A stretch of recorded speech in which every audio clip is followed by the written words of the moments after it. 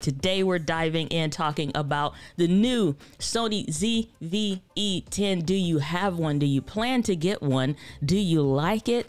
Are you thinking about it? And all of the whatnots on the in-between. I'm super honored and just plumb pleased and my pleasure to be here as your host for this week. Luria is over at Vid Summit capturing all of the amazing footage and content to bring back to you all over here on the live streaming pros community as well as the ECAMM live community. Let us know where you are chiming in from. This week we're talking about my 1 month review, my honest review a month later after having to use the ZV-E10. Are you guys ready? Let's dive into it. All right, so first of all, let me know, are you getting the camera or do you already have the camera? All right, let me know. Let's go over to show some love to those that are over in the chat. Let's see here. David saying, who's dancing? No one out here in these particular streets. However, I'm always still happy to bring a jubilant vibe, if you will. Alrighty, we got Sammy in the house. Good to see you. We got David Hunt in the building. Let's see here. We have Mr. Camera Junkie in the building. Be more super. Love it. The podcast. Good to see you. Glad that you are here. Saying depriving us all of by not dancing. Listen, we passing all those comments by, okay? Not even happening out here. You can't lie. Even plotting. There's dancing. There's good dancing. There's bad dancing. And then there's whatever it is that I do that will never be seen. It's not happening. Not happening. What's going on, Fulgence? Good to see you. Glad that you are here. Today, talking about that ZV-1, we're going to be diving in just a second after we say hello to some of the folks. We have Dr. The Rock, your ECAMM live community manager over here. Saying I can just see. No, it's not dancing. Like that's cruel and unusual punishment. What is going on, Gloria? Good to see you. Glad that you are here. We also have Mike Quinn Studios in the building. Good to see you. Glad that you are here. If you guys have questions, feel free to drop those as well in the chat for any thing that you have when you want to talk about the ZV-E10. So let's go into some of the specifications. For those of you that aren't aware, there is a playlist available that Luria has done and going into the details when it comes specifically to the Sony ZV-E10. I have my little I don't like calling it like a dead cat or whatever, because the one time somebody saw it in the family, she was like, Diana, you killed a cat, which was my sister. Thanks for burning that in my memory. So we're just going to call it our fuzzy friend here. So, so we have a shotgun microphone ready to go for vlogging, for content creation. I believe that the Sony ZV-E10 is the best camera currently on the market if you're just getting started in video, whether you are live streaming, which is a lot of what we do around here, or if you're recording video content so that you can produce that so that you can show up and share your message using video. I think when it comes to the specifications of the Sony ZV-E10, some people get confused often when it comes to the A6400. Another one of my favorite cameras, the Sony A6600, sporting that Sigma 16mm lens on there, because a lot of the Sony APS-C bodies tend to be a little similar. So you have that. And for those of you that aren't aware, let's pop off the glasses, if you will. This that you see right here on this box, this is what you call the sensor. Imagine it like the eyeball for your camera, or like your eyeball, like on your face or whatever. That's what it is for the camera. That helps it to see, receive light that comes in when it comes to the lens, hashtag all of the things. And so that APS-C sensor, we've seen that at 4K, 30 frames per second, 1080p, 120 frames per second. So those of you that love Peter McKinnon, Matty Hapoya, a lot of other amazing creators out there, you get the opportunity to see them do all the super slow motion B-roll. Now you can do that with the Sony ZV-E10. All that stuff is baked in. You also have what's called S and Q mode, slow and quick. So if you want to do a time lapse, you can do that very easily. Or again, if you want to go quickly into a slow motion type of scenario or whatever, you can quickly access that in settings and it'll have it already baked in and ready for you in the camera. But we're not done yet. Wait, there's more. So with the Sony ZV-E10, you also get a headphone port. So not only do you have the microphone port, which thankfully does not block the screen, no matter how you flip it, it doesn't block the screen. So I appreciate that, because that can be a problem. So other cameras, you kind of flip it or you got to maneuver it, not on the ZV-E10, and you get a headphone port so you can listen. I don't know if you've ever made and batch recorded videos back to back and you are on and finally everything's ready and something's wrong with the audio. I apologize. You should have had a headphone port, because that's what's happening in the ZV-E10. You also get USB-C, so you can charge your camera with a battery bank. And that also speaks to the power. You do get, you know, the FW50 battery. I highly recommend you get yourself a USB portable charger so that you don't have to worry about that when it comes to the battery life and things like that. Ton of other things that's going on in this camera, including clean HDMI, so you can get a look like this when it comes to live streaming. This is on the Sony a6400, and this image is very, very similar to what you're going to get, probably pretty spot on to the ZV-1. So what is it about this camera that makes it so good other than the specs? Because we got that out the way. You probably already know that. You've probably been watching 48 different YouTube channels and all the videos around this camera if you're watching this live stream. So I think if you're looking at this camera, you have a video content strategy in mind. You're getting ready to produce content, maybe live streaming, maybe you're going to do some recorded videos, maybe some TikToks. Okay, TikTok fam, where you at? Instagram Reels or the like. You can turn this camera into vertical mode and the video will come out just like that, and you're rip-roaring ready to go on this camera. Has active stabilization, which is the digital stabilization in there, so that you can leverage that. And one of my favorite features of the camera is just called Sony Catalyst Browse, which is a software that Sony has, allows you to stabilize the footage, kind of like what you see the GoPros doing, where everything is kind of stable, but you have to do that in software. So that's just something for you all to note when it comes to that. Now, let's be honest. I think that's the whole point. Now, you've gotten all the spiel out of the way. Let's think about this. What's good? What's bad about it? What are some missteps? Is everybody kind of just being a little too polite about this camera right here? Are they tripping? Like, you know what I mean? So I just feel like when it comes to the Sony ZV-E10, a lot of what you hear is going to be the truth. And a lot of what you hear is, it's some things that are missing in the conversation. That's all I'm saying. So we got a quick question I want to dive into here before I get into some of my dislikes by Glenda's Creative Place.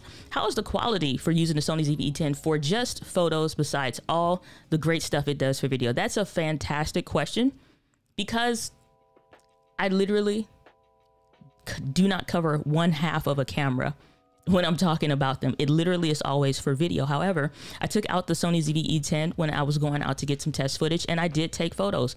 You are having a fantastic experience when it comes to photos, because you have what's called that silent shooting. So silent shooting, excuse me, enunciation. What happens is you have a setting in your camera to say make noise or do not make noise. Meaning if you are, so for me, when I would go to church and I'm working in the media department, I'd walk around, I have my floater camera, and you walk around, you see somebody just having a fun time, especially this is great when you're doing like kids. And so we would go over in like the kids section or whatever, and I would be able to get sneaky shots of the kids playing, laughing, and those really, really good candid moments, simply because they didn't hear me. They were, you know, minding their business. Whereas with other cameras, you can hear a noise, and I'll show you all what that sounds like. Let's go over here to this and hissing. Let's put a memory card in here, because you need one in here to make the noise, which is what I want to do. Alrighty. So here's what's possible when it comes to the photo side of things. And this is also in the ZV-E10.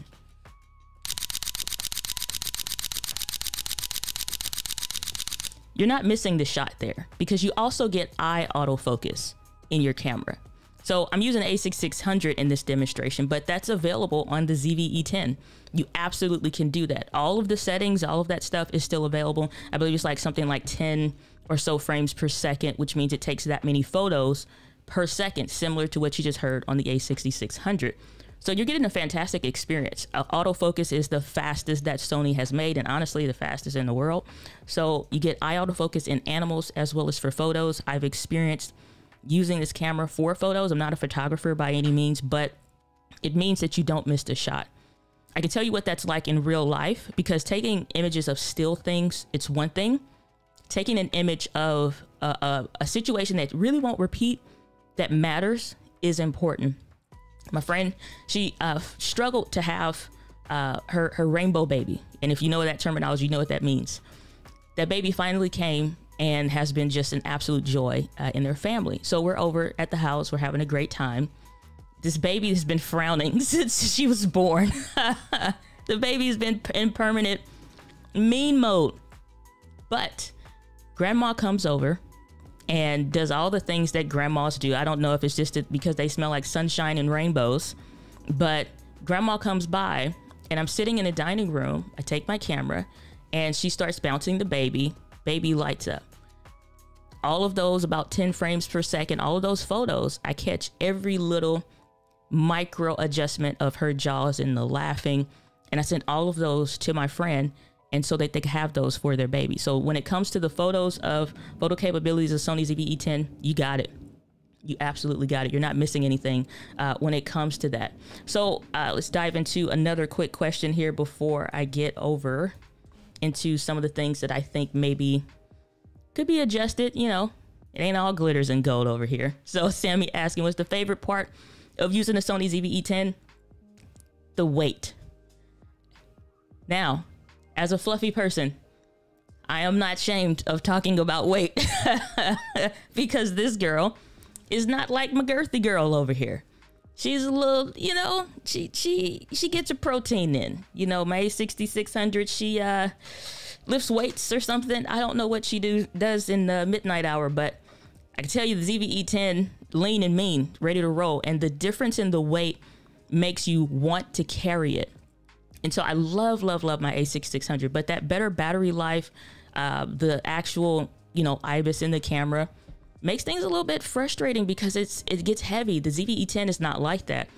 So if you have any of the A6000 series camera, A6000, 6300, 6500, whatever, then you're used to the weight.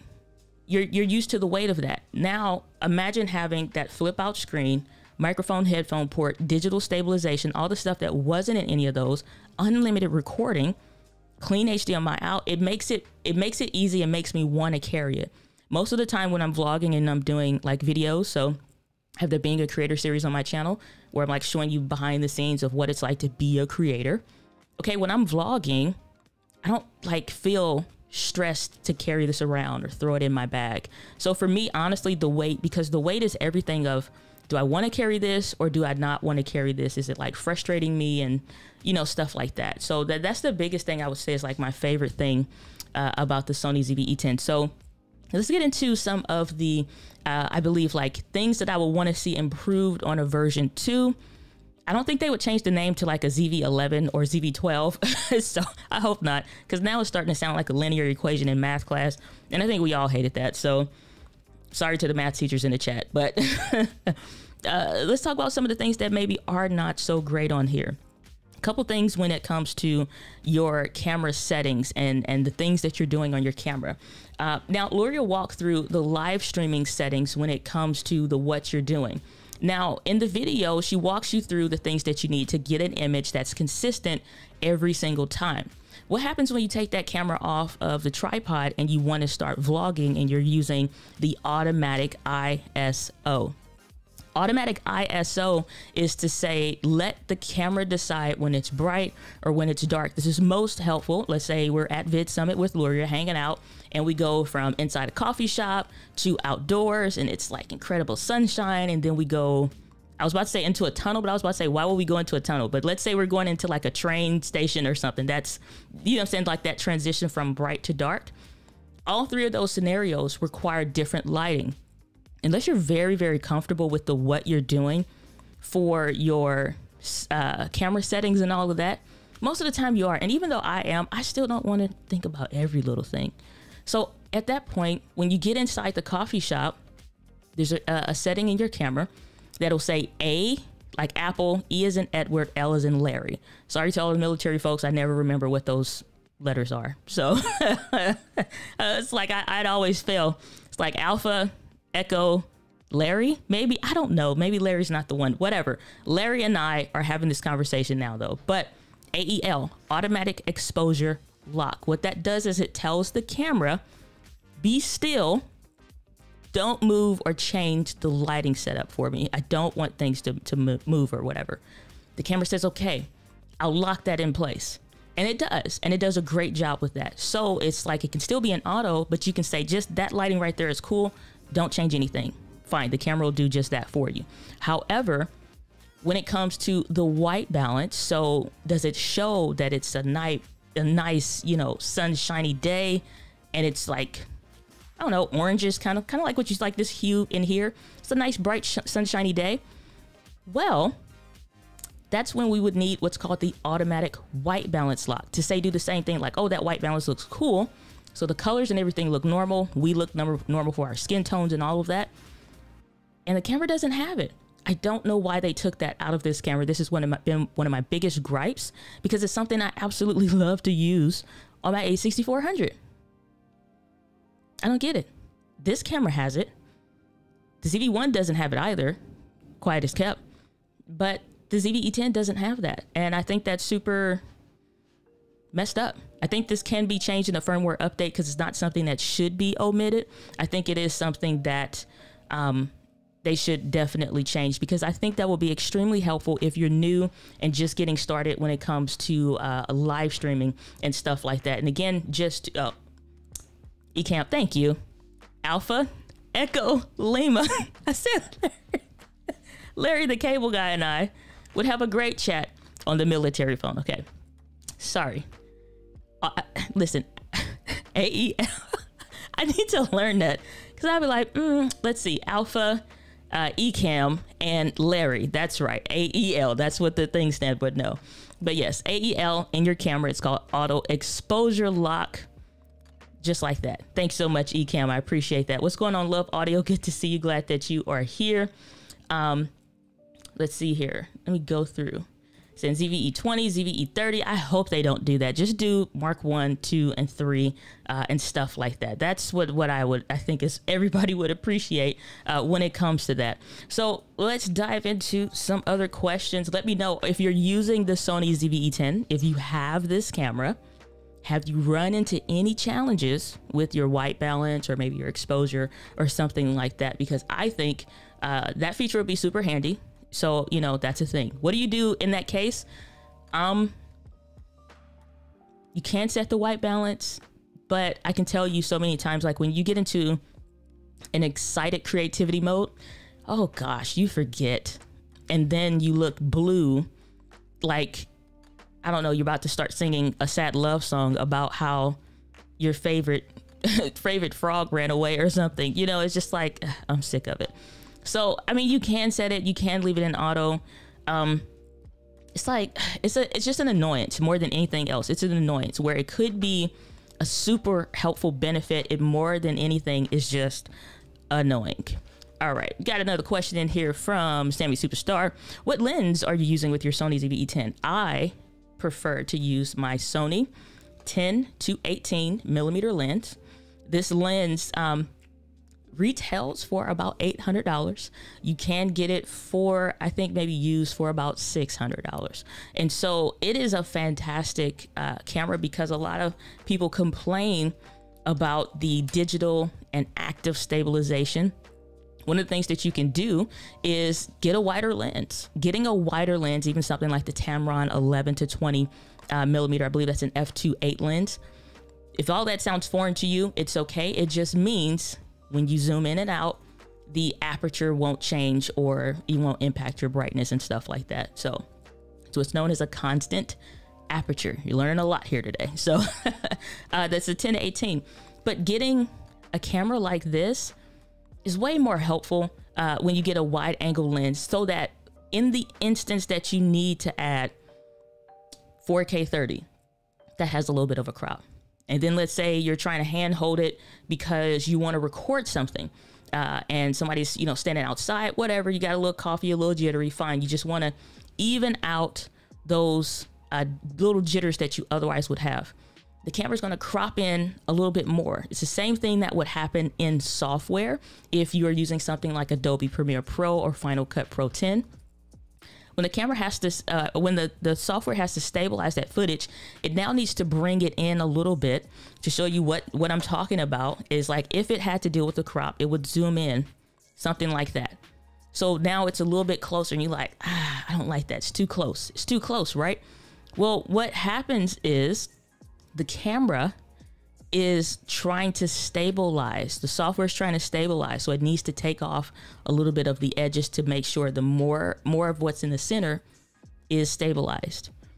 Active stabilization, I don't recommend that you use it when it comes to vlogging and stuff like that. I don't think that feature is built for that, because it impacts the image too negatively to really be handy. Or unless you're going into sport mode, like when you switch into your Crocs, then that's the thing.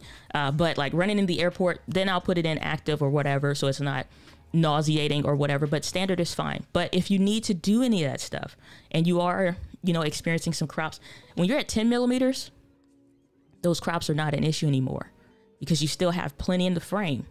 It's not just head autofocus and face autofocus only. So, you know, I think that's, you know, something that's super helpful when you're talking about that. So, alrighty. On the Sony ZV-E10, can you turn the shutter sound off? Yes, that's what's called the silent mode. And so that's what I was saying. This camera, like you heard over here, all of that, you can turn that off in any of these Sony cameras. It's what's called the silent shooting. So the Sony ZV-E10 has that. So I like that a lot when it comes to the photo modes, just because it's super handy. It's super duper handy. So you lost your frog. 100%. Saying AEL always excited live. I love that. You know what? Where's my little horn? Let's try not to blast everybody. I like that. Always excited live. I love it. What is going on, construction cronies? I love that name. Good to see you. Glad that you're here. Said we should send Miss D a PDF of the phonetic alphabet. No, I like what I come up with on the fly. That's better. Why would you not want to hear about Alpha, Echo, Lima? Why would you want to hear? That's not fun. What's fun is algebra, okay, economics, and Larry. That sounds better, much better. Yeah, that's how you tell. Yeah, that sounds so much better. So much better. Just hit record. Good to see you. Glad that you are here. Let's go ahead and answer another question that we have going on in the chat. Alrighty. So every time I close my ZV-E10, there's a clicking sound coming from the device. Is that normal? Yes. Anytime that you turn your camera off, your camera goes through a series of functions in the software as well as when it comes to the sensor. So let's say, like if I turned, like if turn it on now, it goes through so many different things. You'll feel a little bit of a judder or something in the camera. All of this stuff is becoming awake. Now, when I turn this off, you may not be able to hear it. Okay, so you didn't hear anything that time. But most of the time, that's your shutter blades, meaning when you're taking a photo, let's see here. It's hopefully that you can see this. When you're taking a photo, see that? So what's happening there, the shutter blades that are kind of like blinds are coming down and it's capturing the data. When you're doing video, you don't hear that. It's so many different frames per second and stuff like that, but it's kind of similar to what's happening. Now, when you turn your camera off, sometimes you'll hear those shutter blades. And sometimes if you turn your camera off, you may see those shutter blades. It's not that it has a sensor protection. This camera doesn't have that. Otherwise, this would be closed right now. But those are those shutter blades that you're experiencing. So we can turn the camera off. Hear that? Shutter blades. Now you can see those actually closed. See it? Now it opened again. So it's just going through the motion of what should we be doing, what settings were we last in, what needs to happen, kind of like when you turn your car off. And it's like, especially these new age cars, y'all living y'all best life out there. Things coming to pick you up at the corner and just like, oh, we're done eating, please come and get us from the curb out of the rain. It's doing different functions. So same thing when it comes to your camera. Alrighty, we got a question coming in from James. Let's see here. Let's see. Okay, here we go. So what key accessories one might consider for adding ZV-E10 camera for streaming and vlogging? What stand am I using for the Shure mic? So the Shure, we'll go audio first and then video because the audio stuff is very easy. This is my Shure SM7B.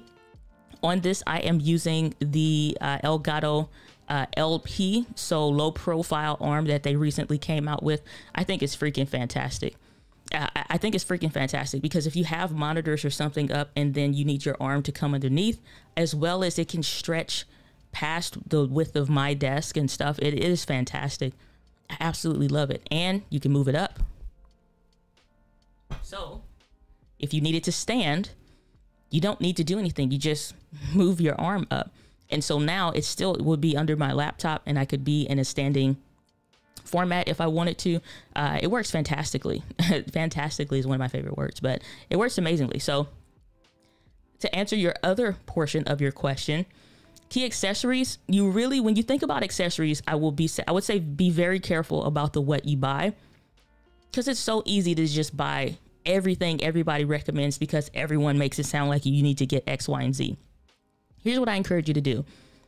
You said you want to do live streaming and you said you wanted to do vlogging. Those are two very different scenarios and you will have some things that cross over. When you're purchasing equipment, you need to think about the system of things that you need or the system that you want to. So when I think about my live streaming setup, there's a system around. I can swap any one of my cameras at any given time because the camera can change, the system remains the same. At that point, when I'm thinking about my live streaming setup, we're always going to do clean HDMI out. So we can have and don't have to worry about the camera doing too much processing, even with the internal USB live streaming that it has, even with other stuff that's coming as far as like ECAMM is concerned. Beta folks, you know what I'm talking about. So a beta fam in the building. But that's what I would say. So I use the Elgato Cam Link. I also have, because of the lens that I use and the distance and so forth, I need some space. I need about 4 feet or so for me to use my 35mm lens and have the camera a little ways away from me. That means I need an extension cord to go from the Elgato Cam Link to my, what is this? The CalDigit TS3, I believe it is. Well, I don't want anything. Every new piece of equipment that you add in your system needs to be strong and great by itself. Otherwise, it becomes like a weak link in the chain. And all it takes is one weak link to mess your stream up. So at that point, I invested in a USB 3.0 cable, one that's very, very good, sturdy, fast data transfer and all of that. So nothing is lost from the capture card to the CalDigit. Now, I'm needing something that converts that into USB-C. So I want really, really good USB-C cables. I like these by these company, and simply because they're braided, they're fast, they're long, and they come in multiple sizes. It's like, what is this called? JSAUX. So JS aux, if you will. Really nice braided, fast cables. I have these cables for everything. About once a year, I just throw what I have out just about and get new ones, because the last thing that you want is to get ready to do a stream and something is awry or something is slow or something gets choppy or whatever. Most of the time, your cables, even though they're not being moved around or whatever, they still get stressed at the tips and stuff, which is why I like these, because they're reinforced rubber at the end. So I invested that. I think about every little piece of the puzzle. What's the best piece to get for that, so that I don't have some kind of, janky setup that's messing you up. When it comes to tripods, for the one that just kind of sits for the live streaming camera, that's my old, Amazon Basics 60-inch tripod. So I don't move with that. Pretty much, That's it. And of course, ECAMM Live. Beyond that, I'm not thinking about changing any of that stuff other than my 1080p capture card. That was the older Cam Link one. We updated that so that it was the 4K one when the new ones came out. So it's just like replacing it with the next best thing or what's the latest thing that's great for that. And then that's what we'll use. Now, when it comes to vlogging, how or what do you plan to do? For me, that absolutely meant the 10 to 18 millimeter lens. Yes, it is an investment, but it's a worthy investment because this lens is sharp. It doesn't do a terrible job in low light because the sensor isn't crippled. And I want to think about my microphone. This looks like a Rode microphone, but it's not. I like it because it's short. It doesn't come past, you see there, it doesn't come past the camera. Some of those other ones, it looks like, I don't even know. It just looks horrible though. It's too long. It's like over in the shot. It just, I don't know. I don't look like a bird falling out the sky. This one, short. I personally use the Movo VXR10, and that's what I use. My SanDisk Extreme Pro memory cards or SanDisk Extreme cards even. I don't touch anything else when it comes to memory cards. That's also something for you all to take into consideration when you're thinking about your camera. This video I'm planning on doing should be coming out today. But when it comes to the memory card, you need to use something that is over 64 gigabytes on the card. I put one in here. Yeah, this one is well used. So let's zoom in here for personal effect. How you doing? Merry Christmas. We're awfully close, aren't we, huh? This here, SanDisk card, as you can see, well used, written on, all of that. Been through battles with me, all right? So when we're talking about that, this card, SanDisk Extreme, SanDisk Extreme Pro, whatever it is that you want to use, it needs to be more than 64 gigabytes. What happens if it is not? Well, if it's not 64, or if it's 64 gigabytes or less, that card is what's called SDHC, or the SD for high capacity. Yeah, it's high capacity, but it's not what you need in the ZV-E10 because that's going to break your video files up so that it's a problem. So for example, so those of you, I love to do my research. I actually, again, had this for a future video, but let's go ahead and share this here. When we go over here to the Sony website, if you take a look at the fine print, when an SDHC memory card is used, the max you're going to get is 4 gigabyte files. I don't know if you plan to do any kind of content over an hour or even 30 minutes or something, but I don't like limitations. And so that means you need a card that's an SDX, as an X-ray C and Charlie for all you military folks, okay? That means those files now are not stuck at 4 gigabytes. You're able to go ahead and record for as long as you want to. So if you're doing a talk, like I'm doing a talk, people video, I'm going to be out there. Got the ECAMM Live meetup. Okay, well, when I record my talk, and I'm doing it with the ZV-E10, I don't want any issues. I don't need it broken up into 4 gigabyte files because now I got a bunch of little files to contend with versus one long one. So I use the SanDisk Extreme Pro as well as the Extreme cards. That's my go-to when it comes to the what I use and stuff like that. There's no other way unless you're going to use like a Sony Tough card or something like that. That's what I'm saying. So let's see here. Yeah, so this is the cable brand that I mentioned here. That's also good because these cables transfer data as well as charge. So my little battery bank that I like using is one that can attach to my tripod. So if I need to recharge the batteries, or like I was saying earlier in the stream, you get you a little USB recharger. I'm not doing that.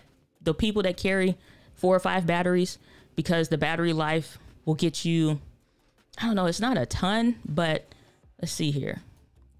So we take a look. These are the battery life test. Based on my testing, this is what you can expect for the battery life on the Sony ZV-E10. So about 25 minutes, you are still at 85%. When you are at, looking at that A6600 I talked about, you're at 92%. Okay. Now let's go to 1 hour, 60 minutes. This is very easy to do because when you honestly think about it, you may be doing a talk or you may be recording somebody or whatever the case, right? So when you think about this, 1 hour later, you're at 54%. You're at 54%. So, you know, you're good there at that point. But if you are using some third-party random brand battery, then that sucks. You stuck. You're stuck. Now, take that to 4K, as you see over in the right hand of the screen. Take that to 4K, 24 frames per second. You're at 1 hour when you are at 25%. So you're already kind of taking a hit there, but you know, like really think about that when you're coming up with the stuff that you want. I don't buy third party options. I just get the Sony branded ones. I don't mind as far as I used to like the K-Star USB or whatever because it fits in my bag, takes up no space, and by the time I'm using one battery, the other one's good to go. So I keep my stuff lean and mean. Shout out to SwitchPod. Use a SwitchPod for all your vlogging needs. I personally use the Manfrotto Pixie when I just need to on the go because it's small.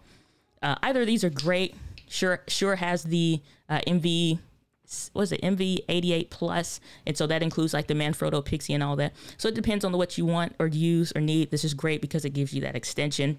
All that good stuff is sturdy, so when you set it down, you're good to go.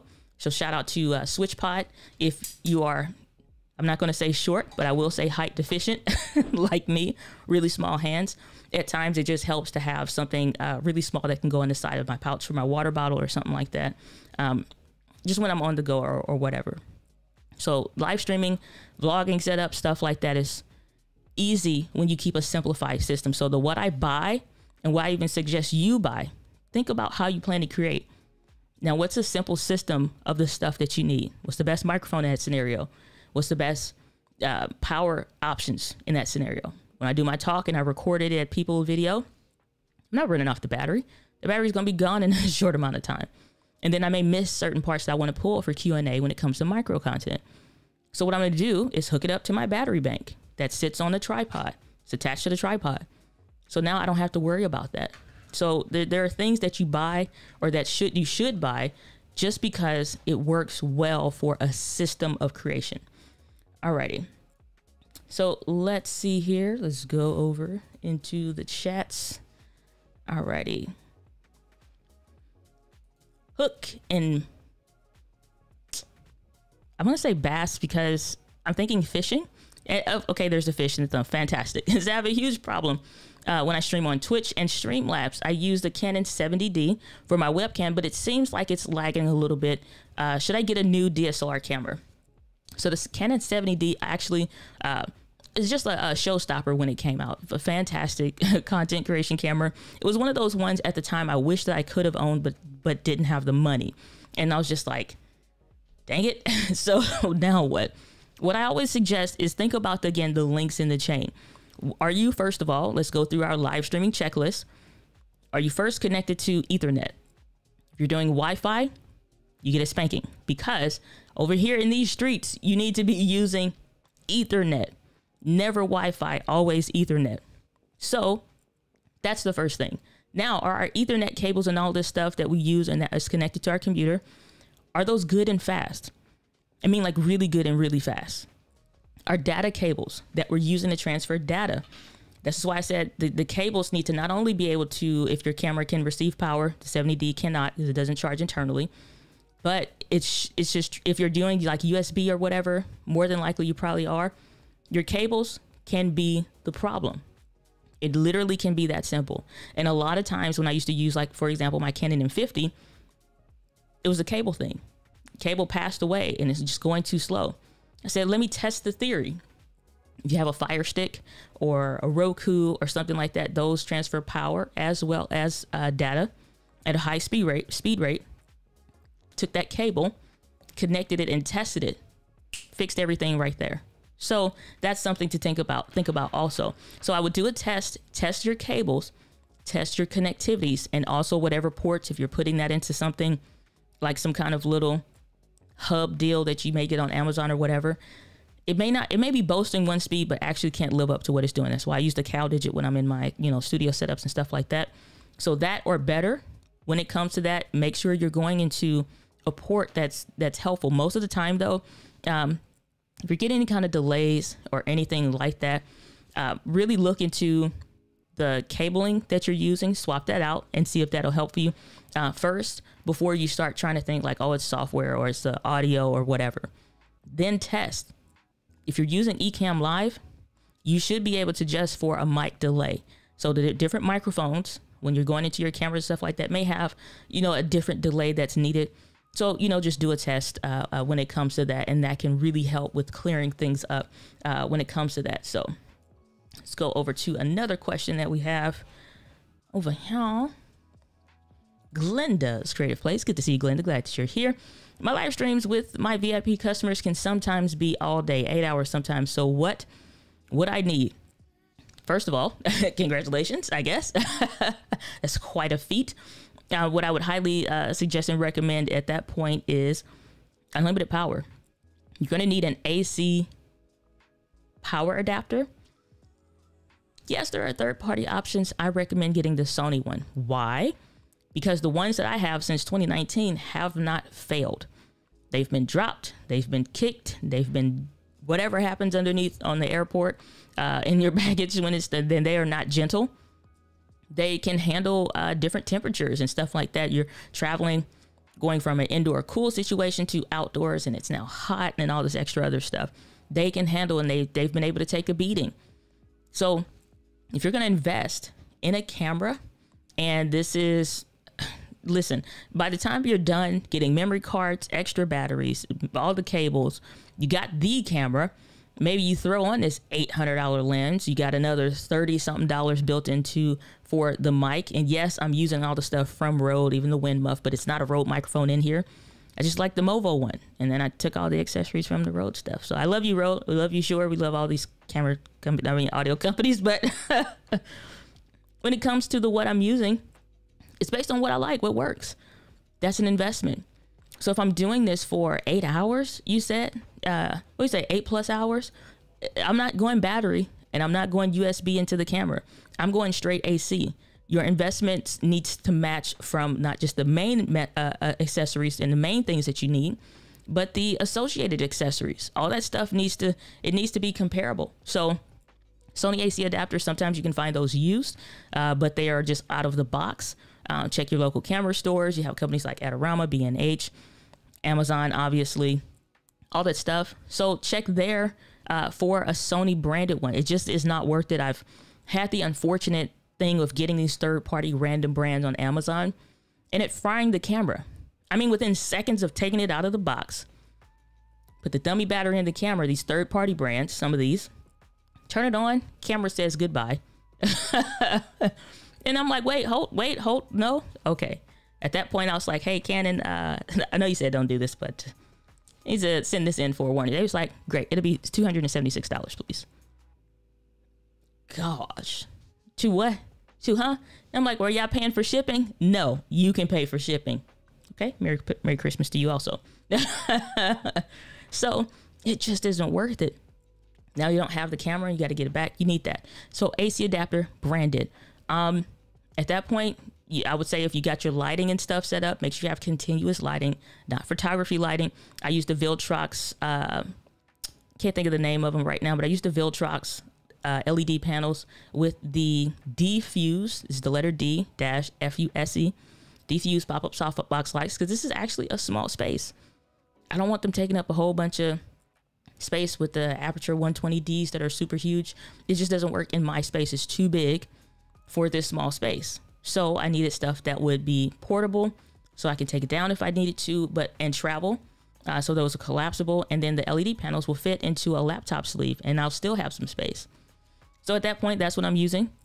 But you need unlimited battery power, like first and foremost. That's going to be the thing. The lens that you use and stuff like that is going to be representative of to what look you want. I like the 35mm f1.8 lens by Sony.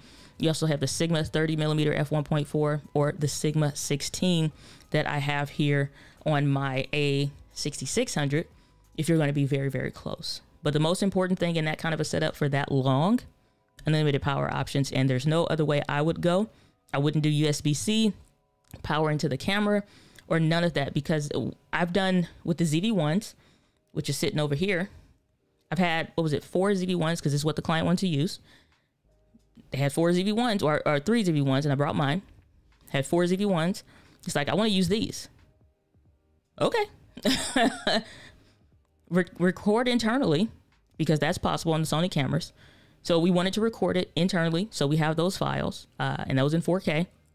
We also have where we live stream, but we used an AC power option. We went from 6 a.m. to 6 p.m. No issues. And this is HDMI out, not no USB stuff. Even though it can, doesn't mean you should. So at that point, HDMI, Cam Link for the capture cards. Make sure your cables are comparable as far as the speed transfers and the like. So the most important thing is just don't shortchange on the small stuff. If you shortchange on the small stuff, it'll eat into the what you're doing at the most inconvenient time. It sucks. It really, really sucks.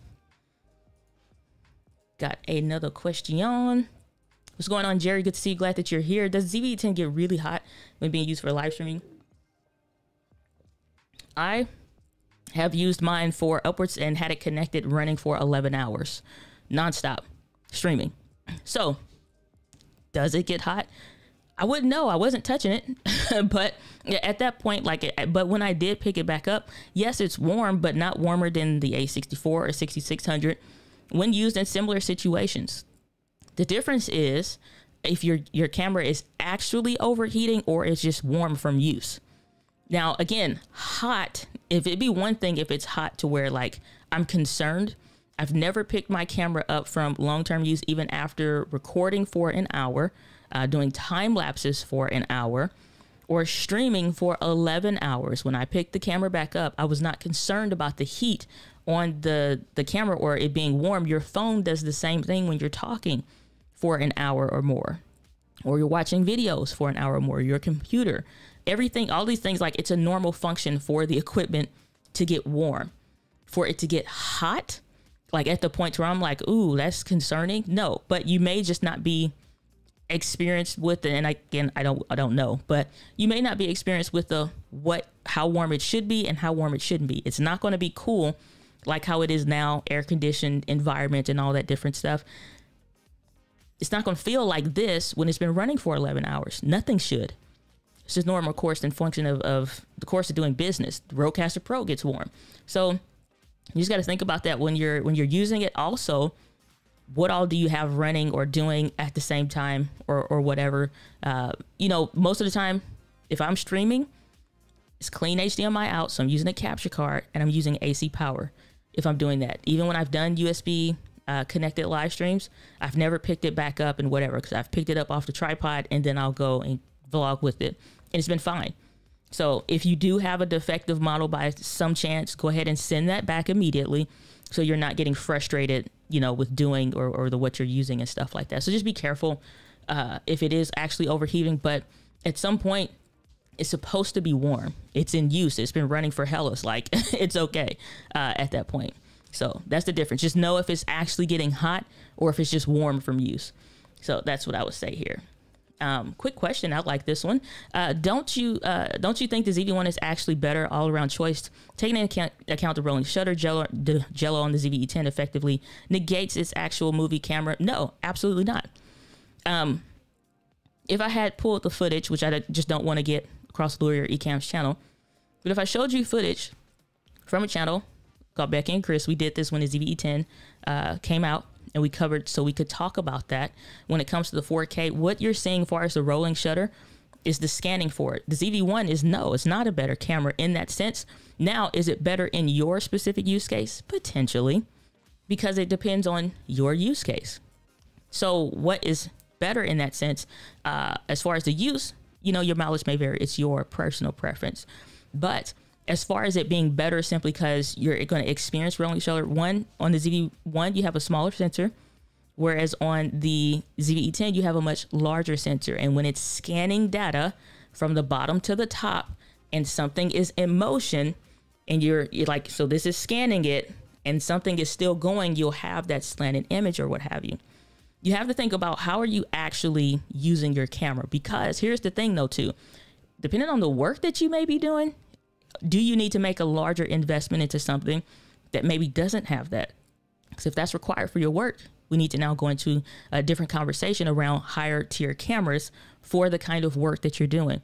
If not, then no, it's not an issue. Because if I'm switching from the camera like this and then I turn it around, do you really care that the tree got slanted for a millisecond? No, because you weren't looking at it. So there are some things that I think when it comes to the specifications, especially like when we watch stuff on YouTube, every little thing gets pointed out like, oh, it's a problem. Look at this. But for an actual creator, when you're actually creating, there is 0 people that have ever, and I own the A6400, that's the same. A6600, that's the same. And now the ZV-E10, that's the same. I've done projects for a lot of channels that some of you all love to watch. Was it a problem? No. And we were doing 4K constantly. Was it a problem? No. So if what you're doing is if that's an issue, again, we may need to look at a higher tier camera, but no, it's not a problem. And like ZV-1 being better because one has it at a smaller sensor. Lens options. So what sets this camera apart. Because now this comes a content creation machine instead of only stuck at the 24 to 70 millimeter on now the Zeiss lens on here is nothing to be shy about. It's a good lens, don't get me wrong. Lens options, larger sensor, and a 6K image. It's a 6K sensor where it's squeezed, or I like to say squares. It's squeezed down into, it's 6K, squeezed into 4K. You want to see what that looks like in true application and use case, even on the A6400 that didn't have any kind of stabilization at all? Go look up a channel called Becky and Chris and their series called, what is it? Something Cold Island. Cold Island. They shot on the A7S Mark II and the Sony A6400. Both of those have rolling shutter issues. Not one person in the comments said anything about it. Number 2, nor is it really visible. Also in software, you have corrections and stuff like that. There was only one shot that I ever got with the A6400 in use where a door was opening, because it's not anything where I'm whipping back and forth with the camera, but the door is opening. And I'm like, oh, okay, that is a little too slanted. In software, whether you're using Adobe Premiere Pro or Final Cut Pro 10, in my use case, it was Adobe Final Cut Pro 10, there's a rolling shutter adjustment feature in there. Turned it on, door straightens out.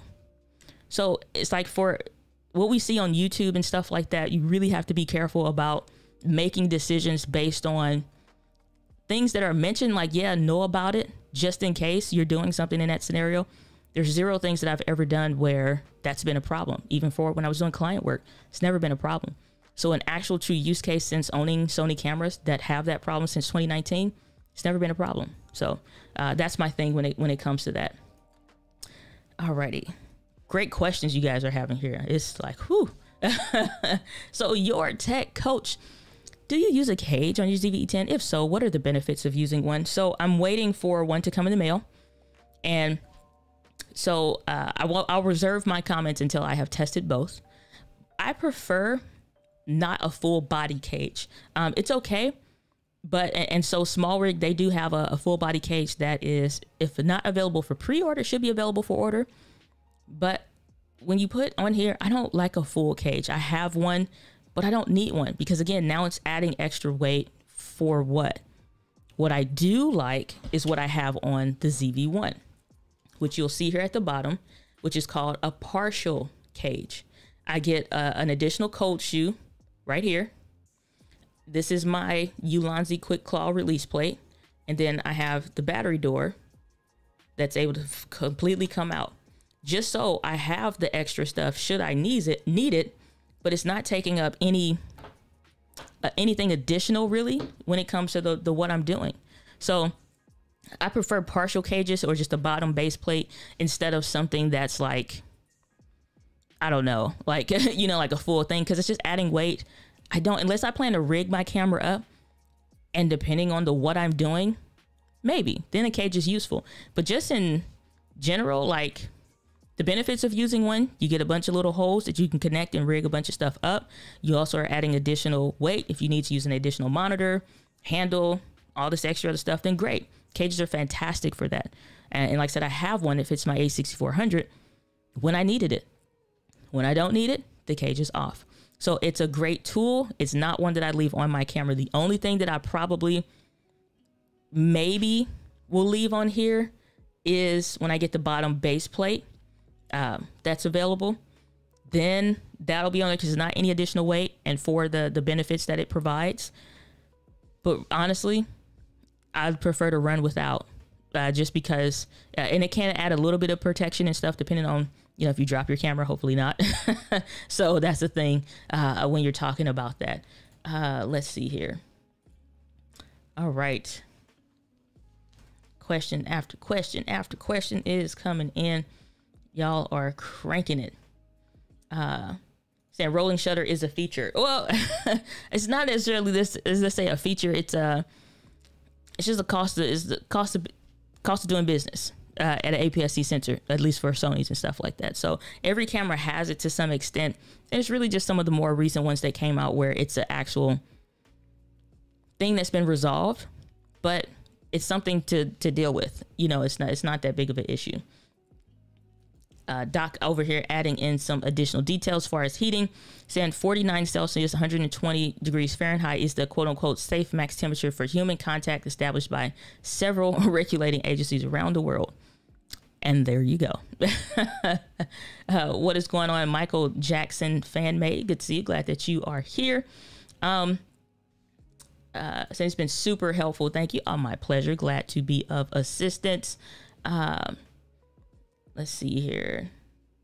What is going on? Brendan Sparks. Good to see you. Glad that you are here. Alrighty. So saying hot is kind of relative. We consider the sun hot, but it's not for the sun. It just depends. You know, again, sometimes we have to be careful about what we borrow from the stuff that we see on videos. We can say hot, but it may actually just be warm. What is it hot compared to? When we talk about cameras actually overheating, which is something Sony actually had to deal with, which is actually a problem, the A6300, 6500, I believe, overheated. Before they did the firmware updates, it was a problem. So, you know, that's the thing that we really need to think about. What are we borrowing from other videos? And we're just repeating that as gospel instead of just really think about, like, is this actually a problem? If my camera actually got hot, I would be here telling y'all about that. The only things I have a problem with, automatic white balance lock isn't there, and the auto exposure sometimes can adjust too rapidly as you're moving about. But you have the auto exposure lock, which tends to be super helpful with what you're doing. Alrighty. Another question coming in here. Let's grab this. Bring it on over. Alrighty. So what's the one thing you wish they'd done differently with the Sony ZV-E10? That's a great question. What do I wish they had done differently? If I was to say something I wish that would be changed, I do wish we had the new Sony menu systems, and here's why. It's not, now, because I own all the other ones, I don't feel anything different. It's actually of a comfort to just know exactly what I'm looking for and how to use it, because it's no different than the A6400, my ZV-1, and the A6600, which can lead into more or less, I believe, the decision why. They know that you're more likely to make a purchase laterally of something that's around a similar price range, or even if you upgrade to the A6600, there's no difference in the menu system. However, based on, and I think that's based on a price tier factor. Now, when you move into something like an A7S III, Sony A1, Sony A9 Mark II, A7R Mark IV type territory, well, that one's a little bit older, but you look at some of these newer cameras, A9 Mark II excluded, it has the newer menu systems, only because I don't remember if the A9 Mark II has it. But A1, A7S Mark III has the newer Sony menu systems. Now, if you wanted to make that jump from one to the other, I wish that there was the newer system so that you're already comfortable with learning that. But again, I think from a price tier point, they know from about $600 to $1,300, that stuff needs to have the same menu system so that when you move around, you're comfortable. You're not having to think about the menus. That's one thing I wish, just because I can foresee myself going to that higher price tier and so forth and stuff like that. The other thing I think needs to come in a firmware update is auto white balance lock, like the A6600 has. It should have it. It should. The fact that it doesn't is no reason for it, to be honest with you. It's not a price thing. It's just something like, if we have log profiles so that you can actually, you know, get learning and color grading and all that different stuff. If we have all that, this should have been fixed. Now, I'm not complaining too much, because those are very small gripes with a headphone port, digital stabilization, USB-C, Sony one mount, the E-mount system, which I adore because I can use any lens across any of the anythings and it'll work. So I'm very pleased with the setup and stuff like that.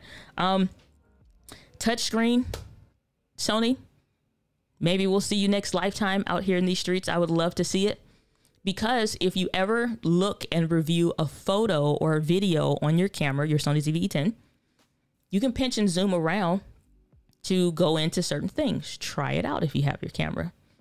This lets you know that the touch capabilities are simply turned off.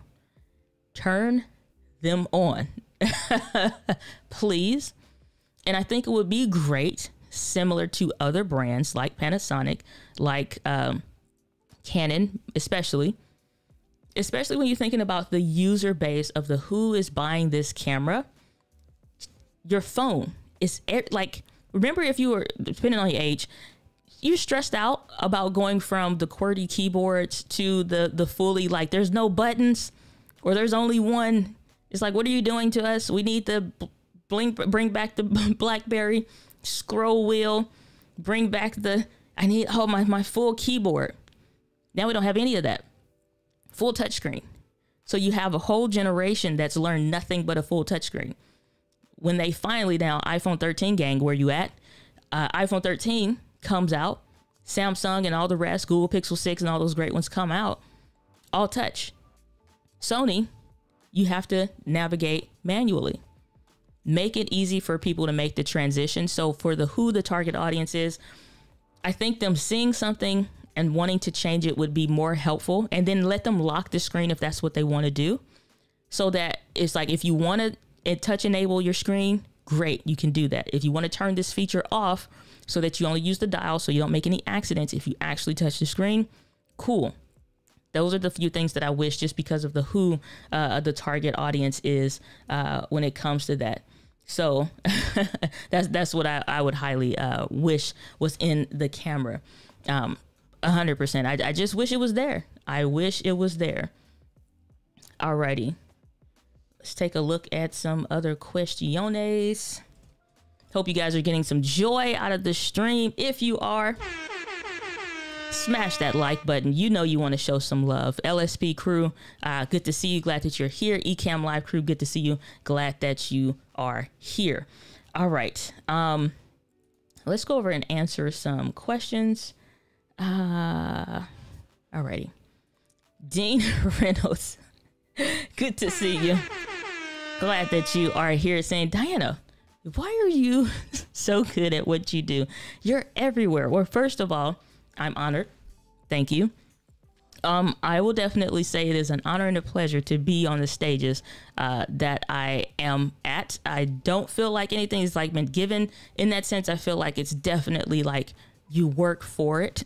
So I would definitely say, though, some of the things when it comes to being comfortable on camera simply comes from embracing the discomfort initially of being on camera.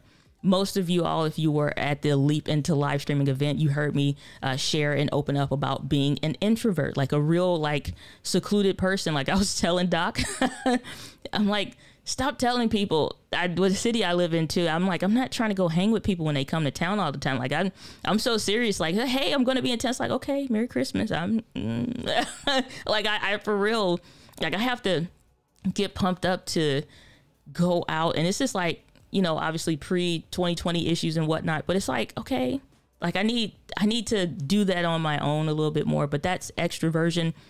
is a muscle that has to be built over time, but you can't just wait for that muscle to be built. You got to set a schedule to go build that muscle. So in doing the live streams, people are like, I never would have guessed that you, and it's like, yeah, it's like, so if you see people with video, that's a muscle, like to be around that many people that's been developed over time, and to still be able to be myself, not, you know, crash or have any kind of anxiety issues and whatnot. But I also know the limit. And then it's like, okay, at some point you'll see me disappear, and I will be back probably in my room or something, like catching my breath and just recharging myself a little bit, and then ready to do it again. So I would definitely say that the how you get good at what you're doing is initially embracing the discomfort of not being comfortable initially, and keep embracing that next new level. Keep embracing the next thing that you want to do. Set a goal of something that makes you uncomfortable, and then show up to do it. You don't have to, I'm getting ready, I'm building up my courage. There's no such thing as the building up your courage. There is a punch that courage in the throat, and then just show up. That's what I believe. You just have to do it.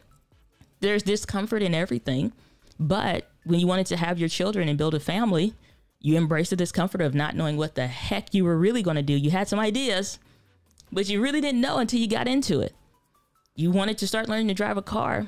You didn't care about how many accidents per year or whatever the heck was going on, or highway traffic and construction. You weren't thinking about that. What's my goal? Now, what's the shortest path to achieving that goal? I'm going to do it. I'm going to do it. So think about that. Like, so live streaming and stuff and video, no different. Introverts, you're in good company. You can do it. It's about building a muscle, but I've also been streaming 4 or 5 years consistently. When it sucked, when nobody was there, when 2 people came. I remember the first time when the 1 person showed up, I was like, is this real? Like, are you saying stuff? What are you saying? Okay, welcome. By the time I left, I was drenched in sweat because I was super nervous. And I set a goal when I get off, and I do something for those of you, just so you have a flight path, if you will. When I do something that's uncomfortable for me, or something that's a first time for me, I'll reevaluate as soon as I'm done, because sometimes your feelings can be false. Most of the times your feelings are false, and it's a lie to make you make a decision based off feelings. I never want to base a decision, especially something for my business or me growing as a person or a creator, all the above. I don't want to base that off my feelings, because my feelings can be false, and oftentimes they are. What I will do is evaluate what went well and what do I want to go better the next time. Based on that, now I'm going to say, you know what? Okay, what did I like and what was great? What did I not like and what could have been better and why? And not just complain about it, but set up a system for the next time. The next time I do something like this, I want to do X, or I really would feel better if X, because that will resolve the problem. Now, schedule to do that again within 2 weeks time frame, if you can, and repeat that again. Don't wait, because now you are getting into extreme discomfort the longer you wait. Do it again within a week or 2 weeks time frame, whatever your schedule permits, and don't push it out just because. Now, test your efficiency in the systems that you just built. How did it go? What did you like and what could have done better? I repeat that process over and over and over again, no matter what it is that I'm doing. So I say, the next time that I do this, this is the system I'm going to implement. I'm going to test it and keep doing and repeating the process. So I would highly encourage for that there. So hopefully, hopefully that helps. Alrighty. So let me quickly take a look-see. And that's good teaching. Well, I appreciate that. Thanks so much, Al Jennings. Good to see you. Glad that you are here. Saying I am an unbalanced ambivert. That's what I'm talking about. It's just about, again, I don't take the introverted extroversion stuff as gospel of the how I am. I take it as knowledge of the how I have been and what are some things that I could do. It's always about coming to at least the center ground somewhere. I'm not trying to be too far one way, too far the other. I want to get as close as possible. So even if that's, you start way over here, start making the steps to get gradually back. And that's also having good mentors and coaches around you, good communities around you. If you're not part of that ECAMM Live community, make sure you do so. And so that's something that can be super helpful for you, just in, doing that. So I think that's super helpful. Saying live streaming pros love this channel. That's what we're talking about. Information man show. Good to see you. Glad that you're here. Saying such great advice. Thank you so much. Alrighty. Let's answer some of our final questions here. Alrighty. Let's answer this one. 1 second, pause for the calls. Alrighty. So Crazy Crafter, you had a question. What lens would you recommend for the ZV-E10 for a live streamer? So I don't necessarily just do like blind recommendations or just because recommendations. I would highly say, think about how close you want to be to your camera. What look do you want? If you, and especially the space that you're recording in or live streaming in, if you have a small space, you don't really want to touch a 30 or 35 millimeter focal length. Now, I'm not going to get into the weeds of the what means what and blah, blah, blah. However, what I will say is if you plan to be close and you want your camera close within an arm's distance to be able to change stuff and whatnot, or it's going to be sitting like right in front of you, more than likely, the lens that may be best in that scenario is the Sigma 16 millimeter f1.4 lens, because what people often want is a blurry background. In order to do that, you need to have that aperture or that number that starts with an F at the front of the lens needs to say f2.0 or be lower than that number, f2.0 or lower. So this lens here is an f1.8. So you notice that the background has some blur to it. Now, you also want to think if you don't have any of these lenses and you're not sure, this is why you want to get a kit lens with your camera. Set your camera on the tripod where you plan to do your thing and see and adjust the lens. What do you like that's in the shot? Let's say right over here on the side of the bookshelf, let's say you're doing this in your bedroom or something, is a whole load of laundry that's unfolded, a bunch of towels, but you don't want that in the shot. And that basket, your kids always put stuff there, blah, blah, blah. Cool. What needs to be in the shot for that to be cut out? So zoom in your lens and see, you may see that a 20 millimeter or something like a 20 millimeter would be great. Your camera also has the ability, the Sony ZV-E10 as well as the A64, 6600 and ZV-1 even, has what's called clear image zoom. Clear image zoom works best when you have what's called a prime lens, that one focal length, that's 16 millimeters, like the Sigma 16 lens. So you can do that crop in like you saw to keep coming in and crop in on the sensor to get exactly what you need.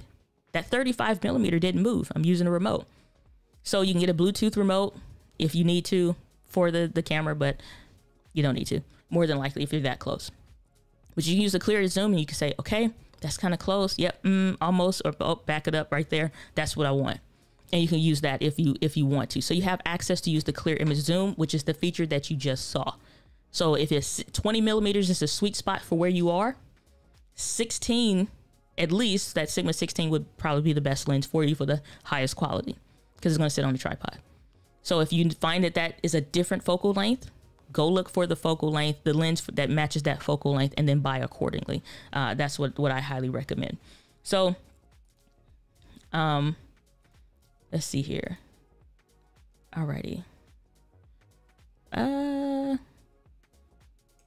We have one question. We're going to make this one a good one. Frank the Tank. I love that name. Frank the Tank, good to see you. Glad that you're here. Have you guys tried using the ZV-E10 for product pictures? I would like to know the settings for that. That's a great question. So most of the photography use or photo-based use, I don't even want to say photography because that makes it sound too much. But if you take a look at some of the images that I've done, even like on my channel or whatever, those are taken with the same similar cameras that the ZV-E10 has. It just depends on what I need to take a picture of and then what's possible, and I pick a lens. So if you look at any of the thumbnails, those are taken with the same capabilities that the ZV-E10 has. You can get that blurry background, really sharp quality, and so forth. So let's go here, and then we're going to wrap this up and land the plane because it can be a bit much. So we're not going to go over. Alrighty, so let's see here. Pause for the cause. I'm just trying to go over to the channel because I just want to show you the thumbnails of what's possible with what you are doing. So this one here, you take a look at this thumbnail. Uh-oh, let me zoom this out from when we were showing the other stuff. All right, so you take a look at the best ZV-E10 for versus the A6400 for video. Because I'm holding that camera, I took that with the A6600. Same capabilities and stuff as possible. There are some other videos. Actually, you know what? Let me go through the what's on the home tab. No, don't play a video. And then pause for the cause on the trailer. Alrighty, so if you scroll down, let's go over to some of the recent ones. Those are also taken, other thumbnails and stuff like that with the existing cameras of the what's possible. Let me go down here to, here we go. This is one did on the video settings. That one is taken with the, I think I used the I had the A6400 out. Same sensor, same capabilities, literally the exact same thing, just a different model number. So that's taken with that. Any of these other thumbnail stuff like this, it's the exact same thing. The biggest thing that you're going to deal with when it comes to that is going to be the lens that you use and the lighting. The photo capabilities, you're not crippled one bit. Sincerely, it's not like promotion or whatever, but you sincerely are not crippled when it comes to the what's possible for the what you are doing. So hope you all get some value out of value out of that. Let me speak English. Alrighty, so uno momento por favor. I am looking for something and I cannot locate it. Alrighty, so one last thing here before we wrap up today.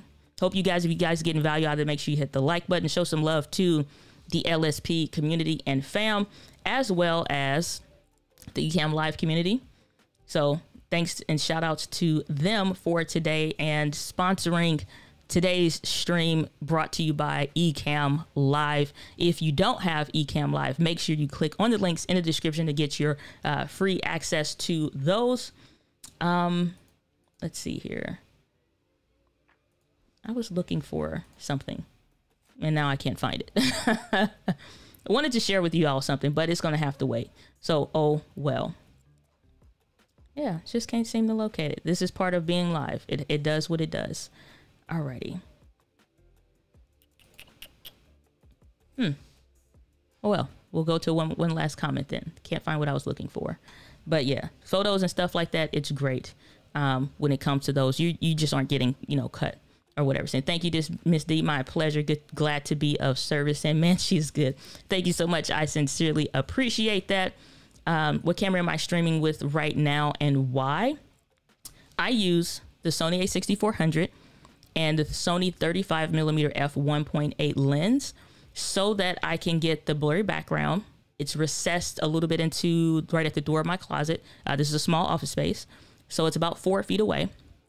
Also, the f1.8 on that lens, that number means that I get a blurry background, but it's also good in these indoor low light situations. So if I want to be bright, I can. If I only want to light my face and have the background dark, I can. And you don't see a bunch of sprinkles and dots and stuff like that, that digital noise in the shot. So it doesn't produce any issues. Why I use the Sony A6400? It was my first Sony camera and I had this since 2019. So now using other cameras, every camera has a designated purpose. So I never have to take this camera off the tripod unless I'm doing a tutorial with it or a comparison. But its number one function and main job now is the go-to live streaming camera. So it doesn't have to move.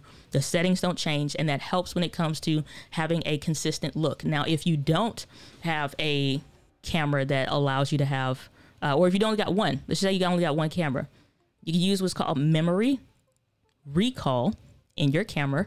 If you click on the button at the top, it'll say MR. And so that MR, you'll see the different numbers. You can save every last one of your settings, ISO, white balance, everything, so that it locks it. Let's say number 1 is your live streaming setup. So you can save that stuff. Let's say you use something different when you're vlogging, maybe a whole other different lens. Memory recall number 2, MR2 in your camera, save every last detail and thing that you use when it comes for that. So that's something fantastic that you can take and use for it yourself so that you don't have to worry about. So if it's going from tripod to use, then you can do that. But me, as a video marketing strategist, a video educator. I have different cameras so that I can teach from them and stuff like that. However, we're coming to the close. So if you want to find out more about the Sony ZV-E10, you can take a look at the different playlists that are available when it comes to the stream. I hope y'all had a fantastic day. I did too. Let's rock out a little bit. I hope y'all had a fantastic day. We've had a lot of questions that we were able to answer, a lot of things that we were able to dive into on today's stream. I hope you got a lot of value out of it. I hope that if you have any questions, you leave those in the comments. I'll be checking the comments afterwards. Let's give some love and support over to Laureate at LSP for Live Streaming Pros. Throw some emojis in the chat. How do you feel right now? Are you ready to conquer your live streaming and video needs? Are you ready? Are you ready to get your first camera? Are you ready to conquer your first live stream? Don't let anything hold you back. Don't let anything stop you from sharing your message using video. I have had a fantastic pleasure and honor to be your host for Luria. Make sure you come back next Monday. Check out and subscribe for more things here at ECAMM Live, as well as Live Streaming Pros. But with that, guys, live with passion. I'll see you on the next video somewhere on the interwebs.